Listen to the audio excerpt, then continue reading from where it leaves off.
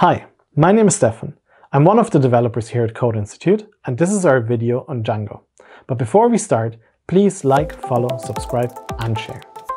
Django is a mature framework written in Python that has been around since 2003. It aims to make software development projects easier to build.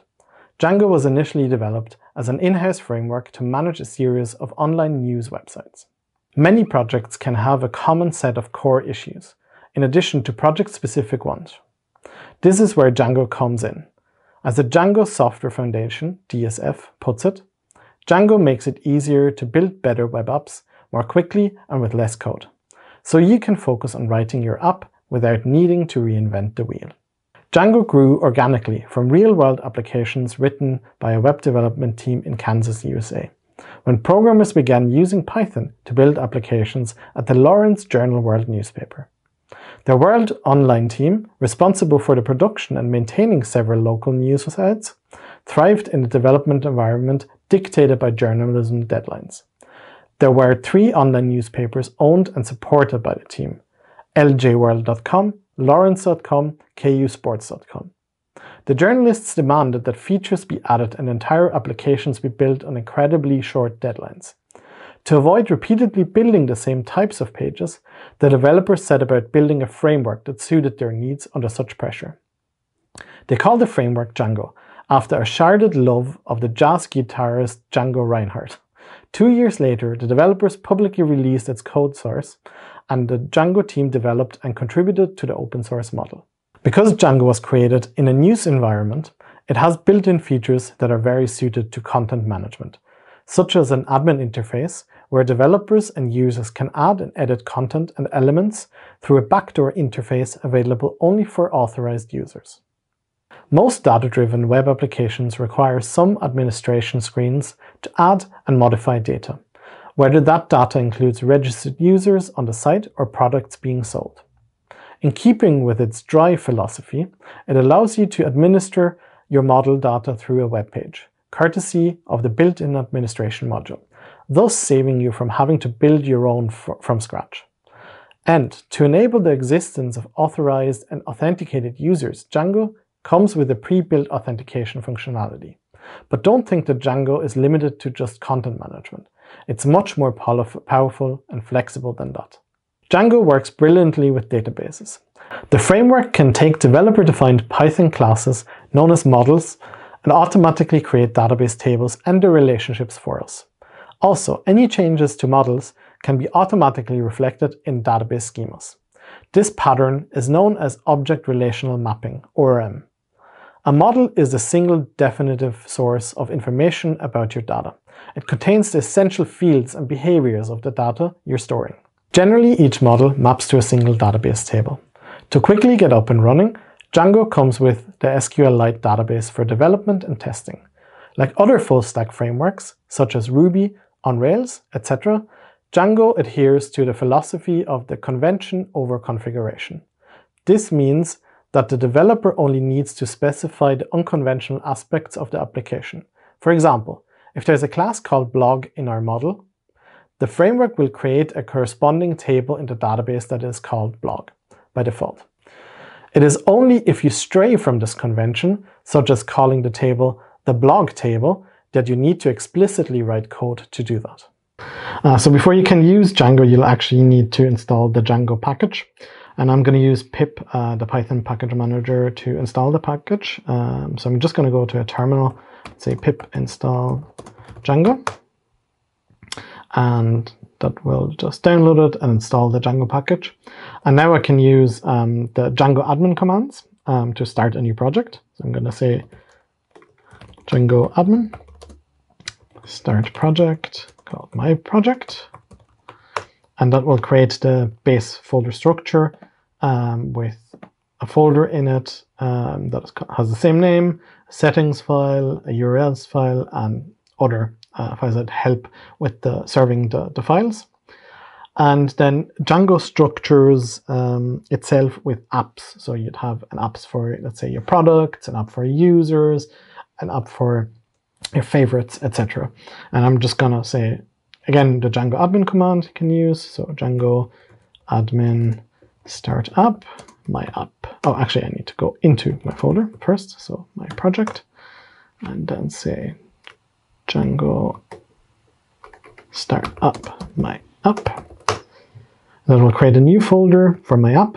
Again, it has a lot of templates pre-created, like the models for database, schemas, tests for tests that we can write, and views to serve our HTML files. So now I'm just gonna write a basic Hello World app. And what I'll first do is I'll create a new templates folder in my app, and that will just have all my HTML templates. So templates, and then create an index HTML file. And I'm just gonna give it a basic structure. Head, title, and then a body. I'm gonna say hello world here. And save that. Then I need a view to serve that file, and I'm just going to go to the views PY file to create that. So I'm going to define an index function. I'm going to pass in my request, and then I'm just going to return and render my template. Index.html. Save that. Then now I'll have to enable my app in the settings. So I'm going to add it to the installed apps. My app. I'm also going to have to allow my host, and then in this instance, I'm just going to say star, so all hosts. Don't do this in production, but for local development, that's fine. Yes, and then I have to just add the root in, so where to actually access that template. So I'm going to add a new file. So Django doesn't create them, so you can add it to the URLs PY file here in my project folder, but I'm just gonna, usually you'd create a new file in the specific app and then import it into the main URLs py file. So I'm just gonna say urls.py. I'm gonna import from django.urls, import path. I'm gonna use that in a moment, and I'm gonna import the view. So from views, import index. And I'm going to define my URL patterns. So that's my roots here. I'm just going to declare my path now. And I'm not going to give it a prefix, but I'm then going to use my index function and give it a name as well. Just index. Mixing quotes. And then now I have to import these patterns into the main URLs PY file. So I'm just going to go in here, going to add the include function. I'm just going to say my path. And I'm again not going to give it a prefix, just leave that empty and just include my app.urls. That should work.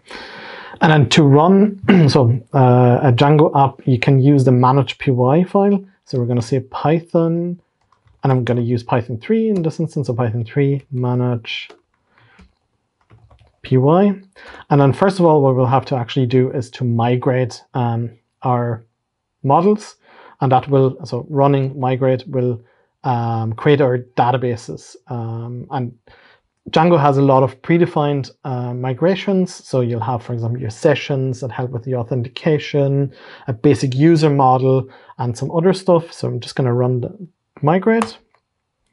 And as you can see, it applies all the migration, which basically creates your databases.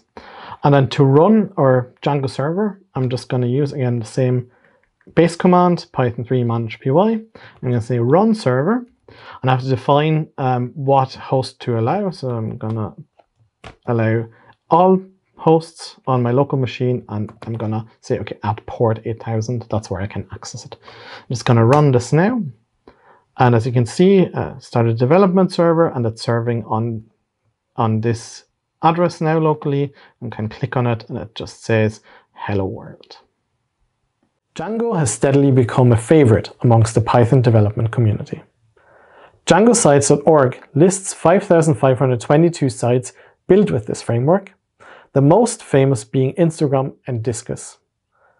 Because it's a free full-stack framework, Django serves as a perfect starting point if you're new to web frameworks. In addition, its documentation is rich and mature, which is a major plus for anyone trying to tackle the intricacies of a data-driven project. Also, Django's admin interface is great for data entry and testing during early stages. To quote Django's official website, Django is a high-level Python web framework that encourages rapid development and clean, pragmatic design. Built by experienced developers, it takes care of much of the hassle of web development, so you can focus on writing your own app without needing to reinvent the wheel.